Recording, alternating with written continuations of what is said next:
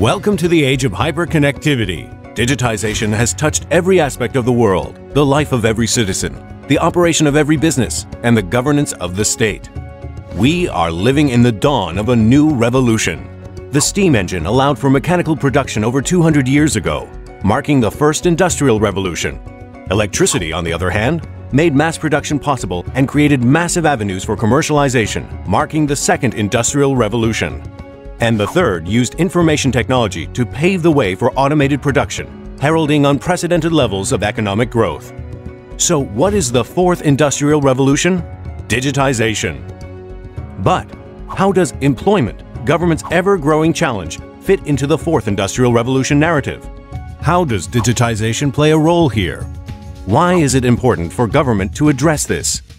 Here are some stats. The most demanded specialties today didn't exist 10 or even 5 years ago. In fact, according to the World Economic Forum, 65% of the children in primary schools will end up having job types that don't exist today. A study from the University of Oxford showed some jobs had a high probability of suffering because of digitization. Recreational therapists and doctors are in the safe zone, as the probability of being replaced is less than 1%, while the probability reaches up to 17% for firefighters, 43% for economists. The jobs most in danger, according to the study, were accountants, 94%, and telemarketers, 99%. While many professions will be replaced by AI, sharing economies will continue, with technology companies taking considerable market share from traditional industries, like Uber with the taxi industry, Airbnb with the hotel industry. Countries that have relied on low-skilled manufacturing for decades will need to grow the services, technology, and healthcare sectors, as well as a highly skilled manufacturing sector. The mismatch between growth needs and the skills available is the biggest impediment to growth that government has to address. The International Labor Organization estimates that global unemployment is at a record high of 200 million people around the world.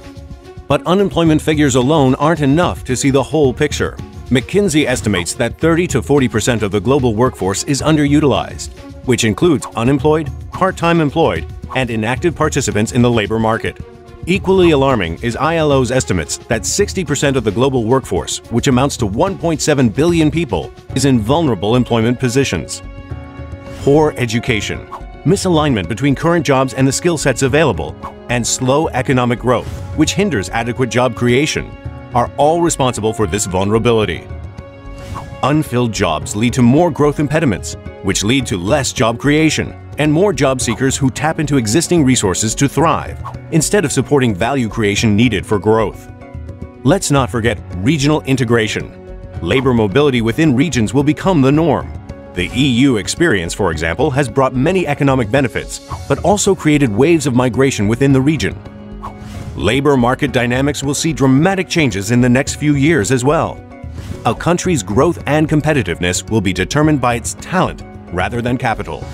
The employment landscape in the world is rapidly changing. These changes require collaborative policymaking based on real-time information from the job market, while involving governments, employers, educators, and citizens at large. Such collaboration is possible now more than ever before due to digitization, big data, and AI. The same tools that are creating the employment gap can be used to bridge it. That's why governments need to act by focusing on digitization, mobility, big data, and cloud computing. From regulation reform to developing lifelong learning opportunities and creating a talent-conducive lifestyle, governments have to make the right investments where people can connect, communicate, collaborate, and co-innovate, creating the jobs of the future.